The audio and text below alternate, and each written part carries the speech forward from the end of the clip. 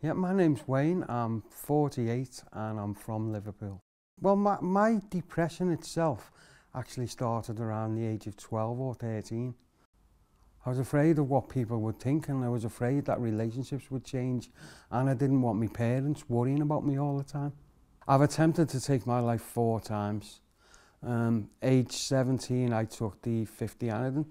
Age 23 I thought, well, if 50 doesn't do it, maybe 100 will. The next attempt was when I was around age 25. I tried to hang myself. Then the 4th time I was living in Amsterdam and I tried slashing my wrists.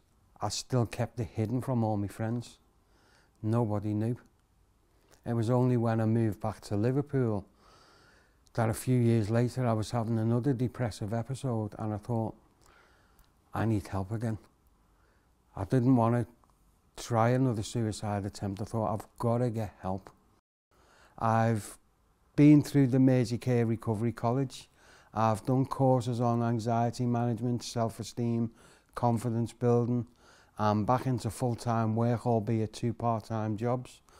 And I've got hope for my future, which for me is one of the most important things. Because since I've engaged with services, since I've been taking medication, my life's a whole lot better.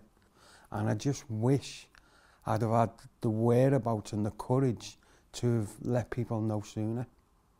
To anyone out there who is feeling suicidal, I promise you, you are not alone. I understand exactly how you're feeling. I understand the type of thoughts that are running through your head. But I promise you, there are people out there who are willing to help you. And I promise you, if you let them help you, you can get over this.